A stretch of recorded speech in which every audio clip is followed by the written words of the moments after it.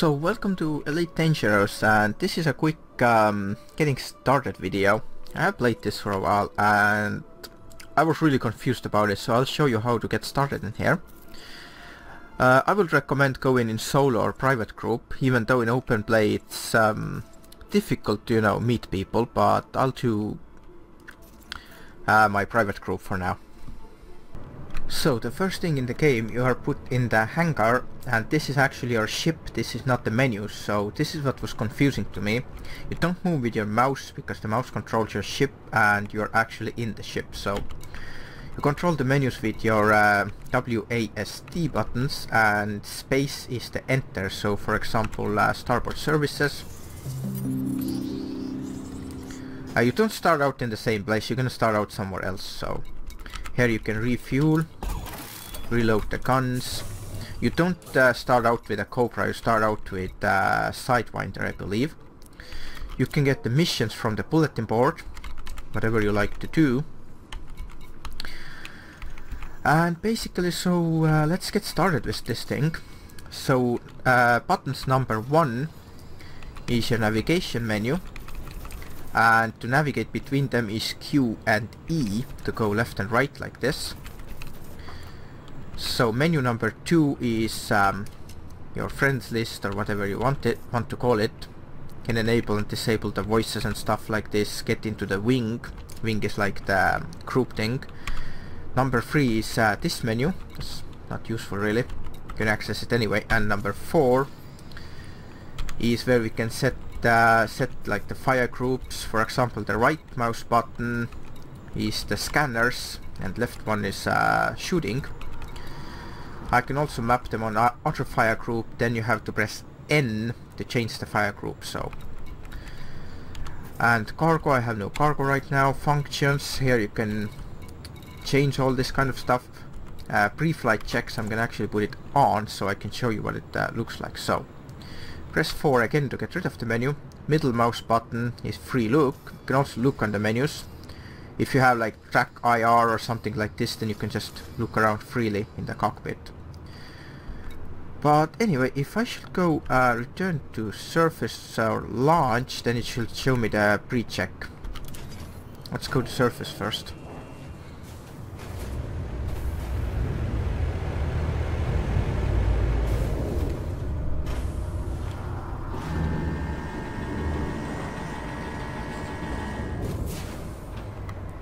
Right, and I'm gonna check again that the pre-flight checks are on. So if I'm gonna hit launch, it should check.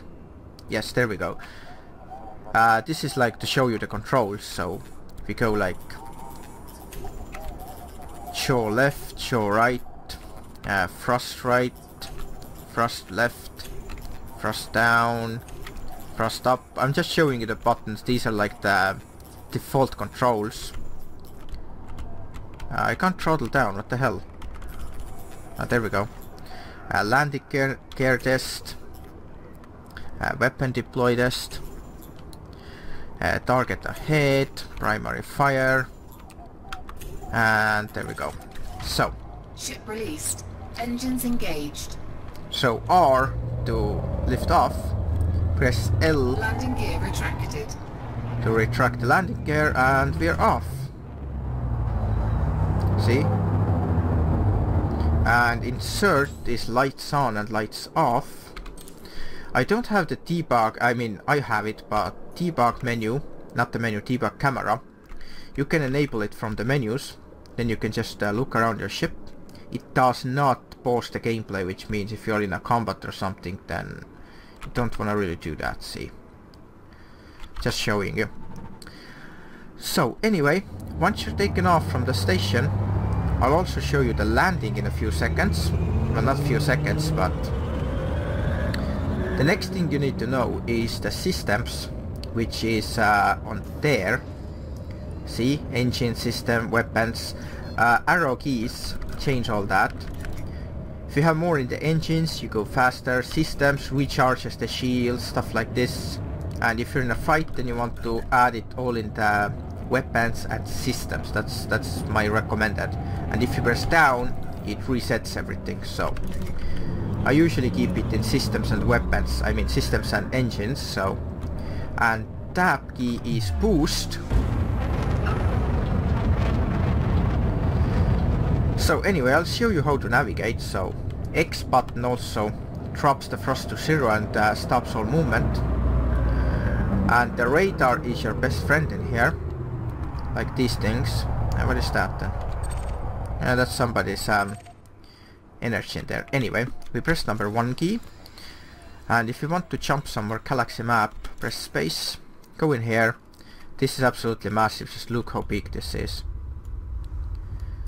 See? I am just on that edge in there. And if you're actually wondering how big this is, I'll show you how big this actually is.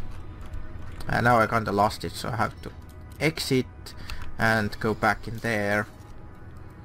Just look how small area this is. It takes you like, I don't know, it takes you a few hours to even fly from here to here. So look at the size of this, see? It's massive, trust me, it is massive. So anyway, to go into like, for example, where we want to go, Osaka maybe. You click on it and then you want to click select.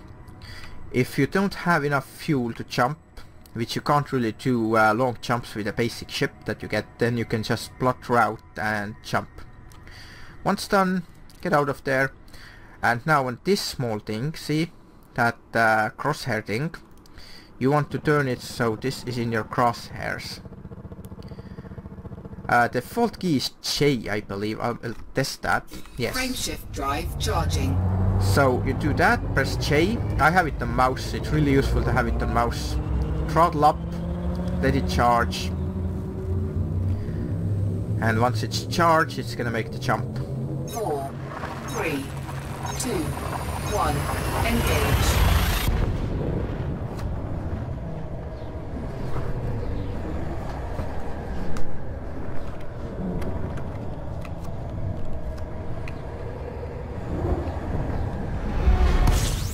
Right, and sun, you want to stay away from that, but also I will show you how to fuel scoop actually. Fuel scooping. See, basically what you do, you want to circle around and keep the speed as low as possible actually. And make sure you don't overheat, so you can just hover over it. If you decrease the speed, then you just hover over it. See, that's the best way to fuel scoop. But you need to purchase the fuel scoop, you don't have it by default, so... This is unexplored. Actually, this is how you can explore things. You just turn towards that and it should start exploring, even though it doesn't on some reason. I think it's on the other side of the sun, I don't know. But the fuel is on my right side, it's almost full, so... Fuel scooping complete. See, there we go, it's completed. So fly away from the sun a little bit, don't take too much heat damage. Just going upwards. I want to actually scan this planet, but I'm too close to it. Scanning, it's basic discovery scanner, so... Let's see, where is it? Where's the sun? It doesn't scan on some reason, I don't know why. Oh, there we go, you need to target it, sorry, I didn't have it targeted, see? That's how you can scan, and you can later sell the scan data for good money, so you can be an explorer. There we go. Right, so super cruise up. I'm in the super cruise right now, that's what it's called. So away from the sun. And if you want to dock somewhere, press number 1 key again. And then just find whatever you want. For example, Resnick Orbital. I think I was there before. Oh no, too close to the sun. Away from it, there we go. Number 1 again. If I turn the mouse right now, then the ship still turns, so I'm gonna go into the carrier station instead. So you press space, lock destination, and then on that left from minimap, you just put it into your crosshair and just keep flying. It's quite far away, so I'll show you how to talk with the ship. That's the basics you need to know actually in here, so that's exactly what I'm going to show you in here. So see on the right side the speed. You want to keep your eye on it. You don't want to go too fast because then you overshoot, and that's not good.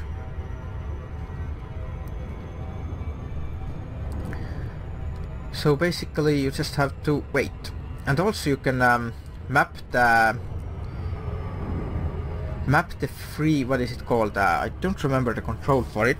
It's the advanced some controls off and on. It's very useful if you wanna like fly backwards. I can't do it in here, I can only do it once I go out of the super cruise. The super cruise is like light speed cruise, as you can see. And yeah, the speed you want to keep it like, I can't really tell you how, but you have to just learn to see it. See, I'm going too fast right now. Have to slow down. I can just see it by just, you know, by practicing. As if you overshoot, then you have to just turn around. No lag spike there. Are these stars? That's bright. That's really bright in there. This should be about the right speed. See that blue bar on the speed bar? If you keep it middle or below, then that should be good. And these unidentified signal sources, they could be like anything. They can be some wanted fugitives, they can be just some collectibles, it can be anything really. And also if you have it targeted station, then your speed adjusts to it, but you still have to slow down a little bit. So, and once you're in the safe disengage distance, then you have to manually disengage. I will show you how it's done exactly. So we slow down a little bit more. It's when it's under 1 ls, then you can do it. Also on the left side, if you look at the alignment, distance and speed. Whoa. Alignment, distance and speed is what you want to keep your eye on. Two of them going in there.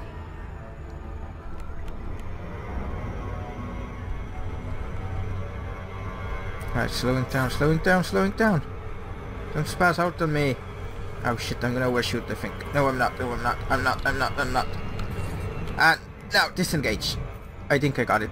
I didn't overshoot, I didn't. There we go, see? Once you're like 1000 kilometers away, then you want to disengage. And now to request docking, which is another vital thing you need to know. You press number 1 key, then go into contacts by pressing E, then press space and request docking. Docking request granted. You have to be like 7.5 kilometers away, otherwise they're gonna deny it. So, just telling you. Then look where the landing pad number 1 is. It's highlighted, which I can't see right now. And don't go too fast and crash into the station. I think it's on the other side, like there. Yeah, I see it. See, it's there. Whoops. So we go upwards. Yeah, there's the landing pad number 1. If you're not comfortable with landing, just go slow. You don't have to rush. You have 10 minutes to land, so. And the landing you have to be right way. So we just go in here, put the landing gear out. And see, that's where the ship alignment has to be. Look in the center. Oh shit. Gear deployed. That was a little bit too fast. See, the map turned into the landing thing, so that's how you have to land. You have to put it exactly in the middle. So don't even look visually, just look at the ship's alignment. So, and you have to be turned like I'm turning. And then with F you can slowly go down. So with Q and E you can rotate your ship. I mean, not rotate, but strafe left and right. Once you're on the landing pad, you don't have to be exactly in the middle, just in the middle circle, but I'll put it exactly in the middle. And then once you're done with it, just go with F, not too fast, just click it just gently. And there you go. Successful. Engines disengaged. And then you can enter the hangar. So these are like the basic flight things that you need to know in this game, because it was really confusing to me how to actually take off and how to fly. But once you get to know it, then it's pretty easy actually. And the best way to make money in this game is actually bounties. Well, you can trade actually, but I will show you the starboard services. I don't know if I can actually sell any data. You go into this universal cartographics. Let's see if I can sell any data. See, that's discovery data I have, see? I can sell this an entire page, confirm. The reason why I can't sell these is because I'm too close. I think you have to be 20 light years out from the place you scanned and then you can sell it. So as you can see, you can make pretty good data. And I'm only 5.6 light years away, so I can't sell it. So it's pretty decent actually, the being explorer. Outfitting, you can buy guns in here and stuff. Let's see if I can buy a better power plant. It costs too much for now. Just 1 megawatt more. Nah, not good enough. And this is where you can buy the fuel scoop. So, and everything else you need. Liveries, I think liveries are just paid. I'm not entirely sure. And we also have contacts. I don't have any bounties. Oh, I do. See, I can sell the bounties. There we go. Made just 46,000. Do I have anything else? Nope. No criminal record. No bounties to sell. Nothing in here. And I think that's all you need to know. You can take some basic missions, and I recommend always having some money, like at least 10,000, just in case. 10,000 is a lot actually in this game.